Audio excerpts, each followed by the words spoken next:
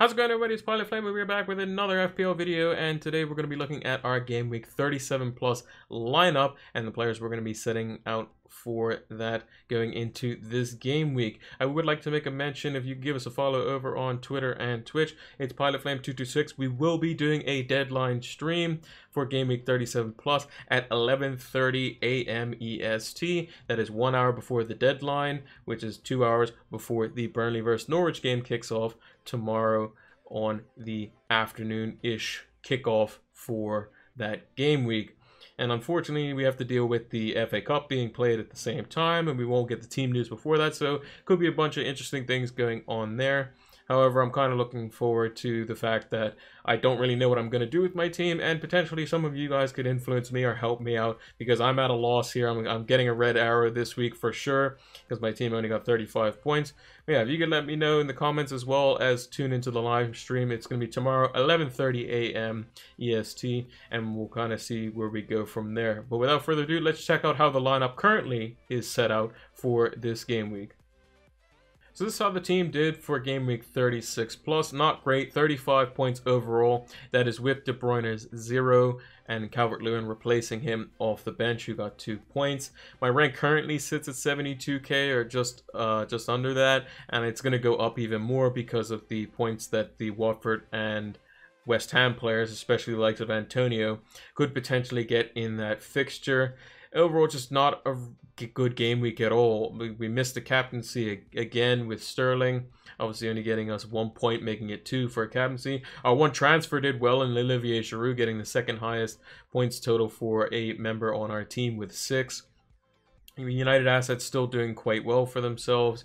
Bruno getting 6, Martial getting 8, Greenwood getting 2, and I just think overall it just wasn't a great week. We got a bit unlucky, obviously, with the likes of De Bruyne and Sterling not playing. Sterling came off for 45 minutes, so I was thinking, yes, we're going to get some points here. And City just played worse, which is weird because they didn't have Kevin De Bruyne on the field. Funny that City play worse when they don't have their best player there. But it is what it is. Foden could have potentially had some chances, but not as good as the ones he had in the previous game weeks. Digne, Everton just looked terrible. He got 1 point again. Doherty getting an assist off the bench, which was kind of fortunate because it came off a shot which deflected to Raul Jimenez, who finished it beautifully, by the way. And then Trent getting 0 points just wasn't great either. Them conceding a goal to a penalty that shouldn't have been, in my opinion, due to a handball from Doherty himself, funnily enough, which was just him more or less protecting his face from a potential bicycle kick that Chris Wood was attempting. And I just think that it's just a bit unlucky that Wolves lose their clean sheet in the dying moments of the game 2 game weeks in a row. So yeah, 35 points overall, not great, but it is a good game week to have a bad score in that sense. And I think hopefully we can look forward to the next game week. The one thing that I am happy for is that the one player that I put on my buy list in Olivier Giroud, we backed him. He ended up getting us 6 points. So no qualms there. And Vardy only got 5. So it was definitely a 1 point increase in that regard. But let's unfortunately check out what the team could be looking like for next game week in Game Week 37. Now going into Game Week 37 plus, we have the likes of Patricio in goal, Doherty, Digne, and Trent Alexander-Arnold in the same position as they were last week. The squad value is looking at, just under 101 million for the current players that are going to be in the squad, as well as we have a decent bit of money in the bank, getting us around 104.5 million overall value with 3.7 million in the bank. Like I mentioned with our defenders, I'm not confident at all that any of them could potentially keep a clean sheet. Probably more so for the likes of Digne and Trent not keeping a clean sheet or getting returns. And the likes of Crystal Palace potentially nicking a goal versus Wolves and kind of spoiling their Europe aspirations as well and keeping in the top 6.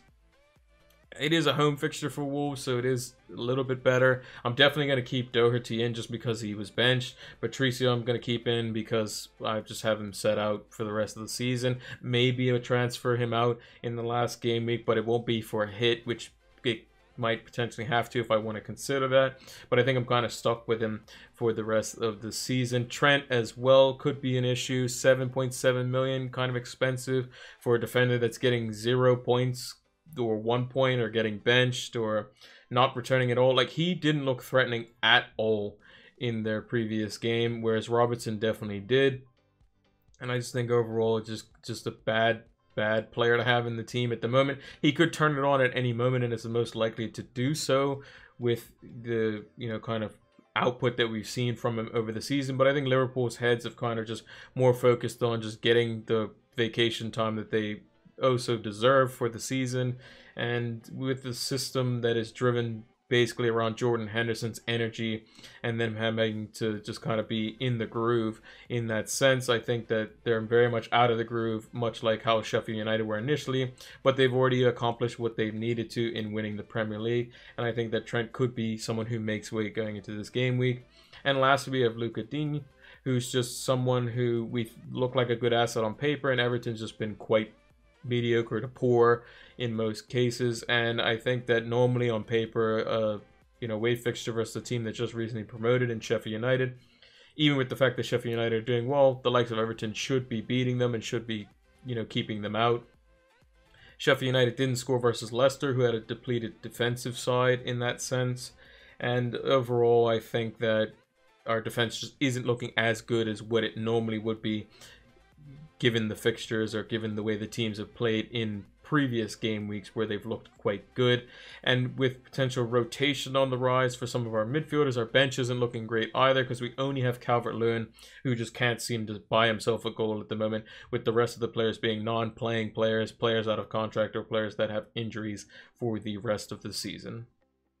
Moving into the midfield here, I'm definitely going to be captaining a Manchester United asset, or potentially someone that I could be bringing in. I'm not sure yet. Maybe the likes of Danny Ings, maybe even Pierre-Emerick Aubameyang. Who knows? But I think the United assets makes the most sense, mainly because they're playing West Ham at home. Martial has been on fire at home, specifically Bruno giving the supply line and just being a revelation at Manchester United.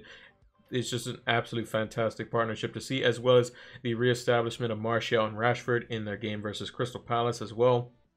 They have kind of that York v Cole type of vibe in terms of their link-up play, their 1-2, and kind of their proximity with each other, and they're just almost mesmeric, kind of psychic understanding of where each other are going to be on the pitch when they go to make these 1-2 types of passes.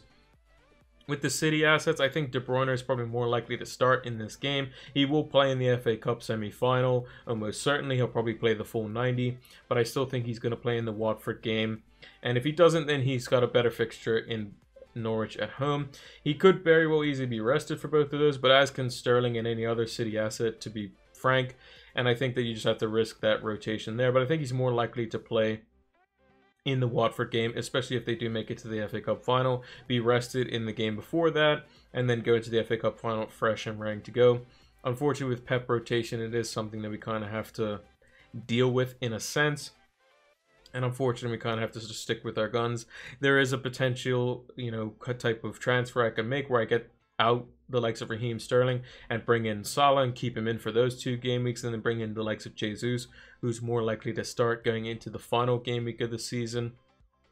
So with that kind of in the back of my mind, it may be one of those 2 that make way. I think Sterling's more likely to see 90 minutes in the final, or the semi-final rather, and not play in the Watford game, but potentially play in the Norwich game. So could potentially be some rotation there, or some transfers being made there. Just not sure yet, but definitely going to be captaining a Man United asset rather, almost certainly, because City's rotation is just too risky going into Game Week 37 plus, with the FA Cup semi-final being played before that game.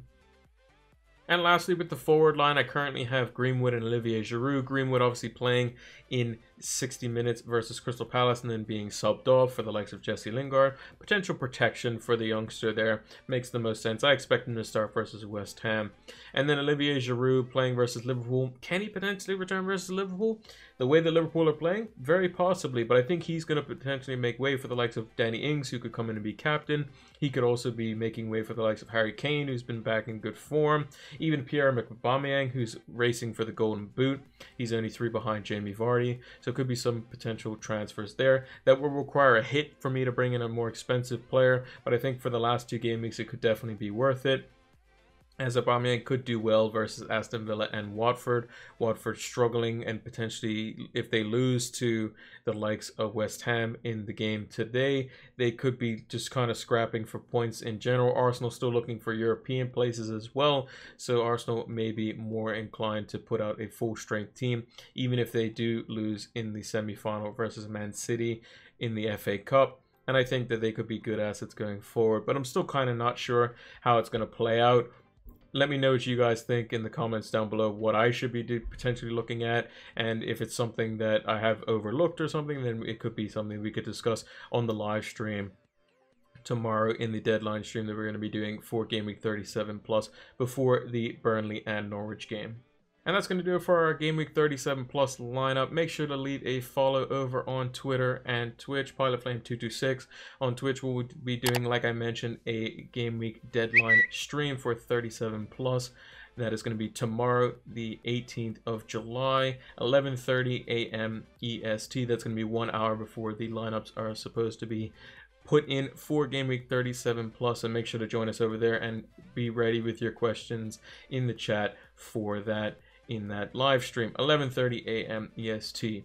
Also, make sure to give us a comment down below as to which players you could potentially be bringing in for your lineup, or how your lineup's looking, or like I said, save them for when we go live and have a more interactive and a more real discussion over on the streams, rather than just having just kind of text for the comments. I much prefer a more animated sense in terms of like lineup discussion, because you can get more out of it rather than just a response back in the YouTube comments, although those are definitely appreciated and some people favor those over that. But make sure to do both of those if you so choose. I think it's better to get multiple kind of opinions from other different players as well, and kind of formulate your answer around that. Make sure to like the video if you enjoyed it. Make sure to subscribe to the channel if you are new, and make sure to turn those notification bells on so that you can get the content as soon as it is readily available. And like I said, give us a follow on all of the socials down here. You're definitely not going to want to miss it. It's going to be important, as well as we're trying to grow the channel and help you guys out. I certainly need help with a red arrow this week,